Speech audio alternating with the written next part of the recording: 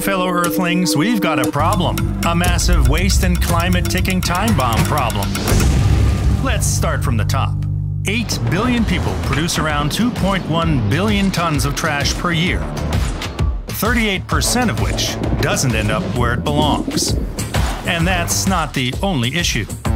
It's leaking into the environment either through your waterways, your soils, or your air by open burning. And so all of these are emissions that are ending up in the environment that are harming human health. It's harming the environment. When I talk about human health, essentially, if you have contaminated waste, it's going into our food systems. But there are solutions. Sanitary landfills can capture emitted greenhouse gases and turn them into energy, meaning fewer risks to our health and a sustainable energy source. Smart waste management means cleaner cities and reduced costs in the long run.